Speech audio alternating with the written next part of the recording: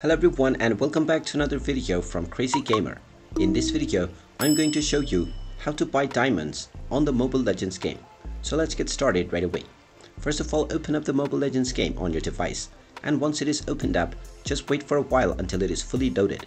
Now, once you are taken inside the main menu, you will be able to buy diamonds if you wish to do so by simply tapping on the plus icon alongside the diamonds at the top right corner of your game. Once you tap on this, you will be taken into the recharge page.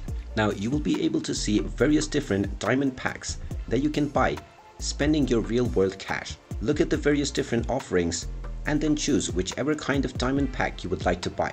Once you choose your pack, you will be taken into the payment page. Now if you don't already have a payment method, you can choose to add your credit or debit card. Tap on the add button and you will be asked to fill up your card details. Just fill up your credentials and then proceed forward with your payment, and as soon as you make your payment, you will immediately receive your diamonds within your game. And now you can use your diamonds to buy various items within the Mobile Legends game. And there you have it.